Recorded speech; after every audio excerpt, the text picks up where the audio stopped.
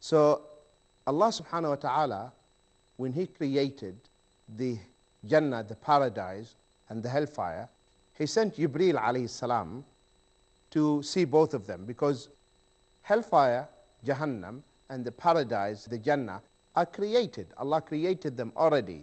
So He sent Jibreel to have a look. And Jibreel came back and he said, "Oh Allah, anyone hears of the Jannah will go for the Jannah. Anyone hears of the hellfire will avoid it." Allah sent him for the second time. He sent him again. He said, "Now go and have a look." And Jibreel alayhi salam, he found that the hellfire was surrounded with desires, lusts. And the Jannah surrounded with hardships, difficulties. So if you want to go to the hellfire, you just follow your own desire. That is the easy way. Follow your own desire, you will land in Jahannam. You will land in the blazing fire forever. If you want the Jannah, Jannah is not easy. If you want to go to heaven, if you want to go to paradise, it is surrounded with hardships, trials, difficulties. So the hawa indeed is the fence of the hellfire. So whoever follows his hawa will land in the blazing fire. Also, among the tips that inshallah will help us to get rid of this disease, that following the hawa leads to, a'udhu billah, to the ridda, apostasy. What is ridda? Apostasy is when you reject and you leave the iman and you leave the fold of Islam. And apostasy not only in Islam, it is there even in the previous, in the Bible, in the Old Testament, it is stated that if someone apostated, if someone leaves the religion, the Bible says, don't spare him, don't spare his life, kill him, because that is a treason to come out of the religion. So if you follow your own desire, this will lead to the apostasy. So those people who sometimes say, well, I don't want Islam anymore, we tell them, listen, you cannot leave Islam, because in the first place, we didn't force you to become a Muslim. Take your time. Islam is not a joke. Once you become a Muslim, that's it. You cannot leave Islam. Before that, you have the choice. You have your freedom. Study Islam, because Islam is the religion of all the prophets and the only true way. So you cannot, it's not just like anything, you can today do this and tomorrow you say, no, I didn't like Islam. So that is what we call apostasy, ridda. So if you follow your desires, this leads to that. May Allah save us all. Also, among the tips, it is one of the destroyers. What do you mean by the destroyers? The destroyers as major sins. Major sins in Islam, or sins, by the way, for the benefit of our dear listeners and watchers, viewers. Sins in Islam are classified into two main categories: major sins and minor sins. So the major sins are called destroyers because they will destroy you, because they lead to the hellfire.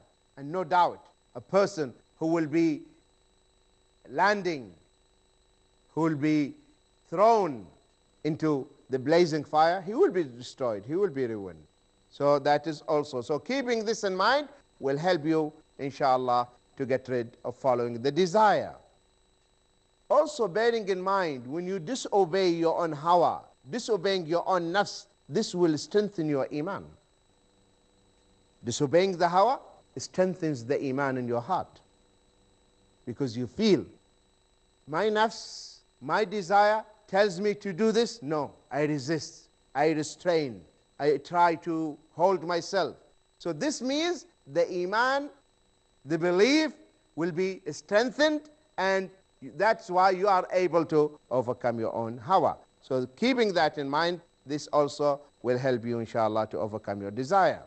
Also, the most respectable people are the ones who follow not their hawa. In any community, people, they respect the people who are just, the people who are impartial, the people who are objective, the people who don't follow their own desires, the people who follow the principles, the people who follow the truth, people, they respect them. Say, this is a man of principle.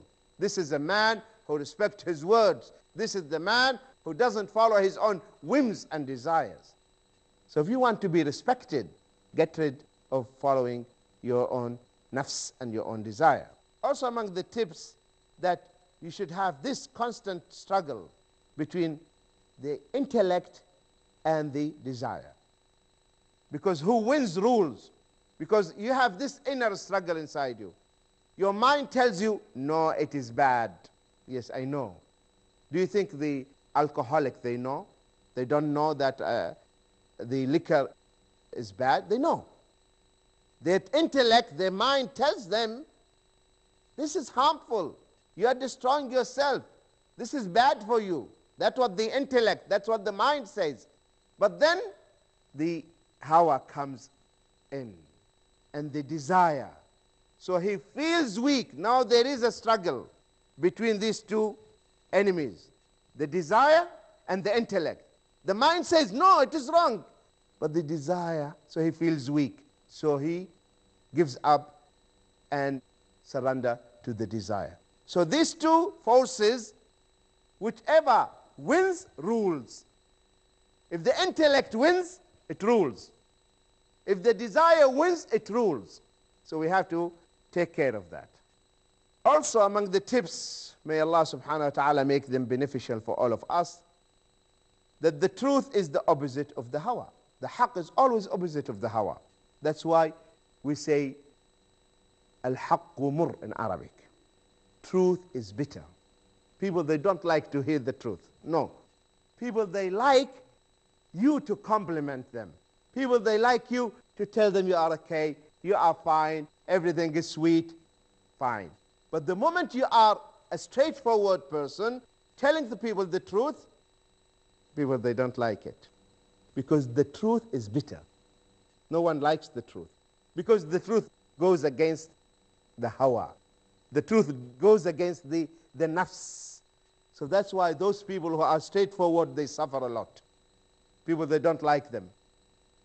Because this man, he will not compromise.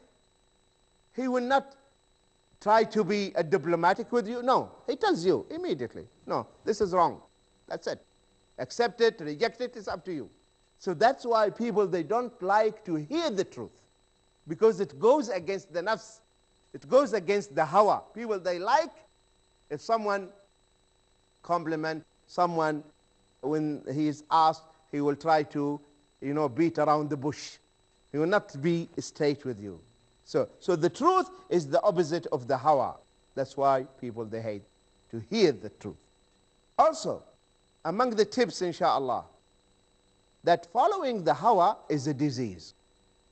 And if you have a disease, what should you do? You have to get rid of that disease. You have to uproot it. You have to eradicate it.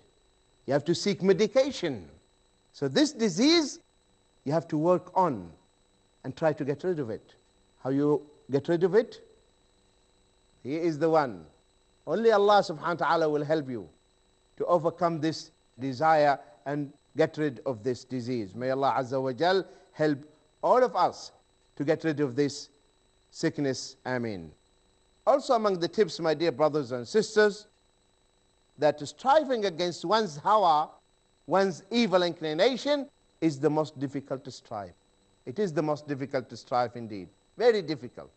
Very difficult. Because you are struggling against your nafs. And there are many forces. You have the nafs, you have the shaitan, you have other external factors try to affect you. So this is struggle against, that's why jihad al-nafs is the most difficult. Very difficult.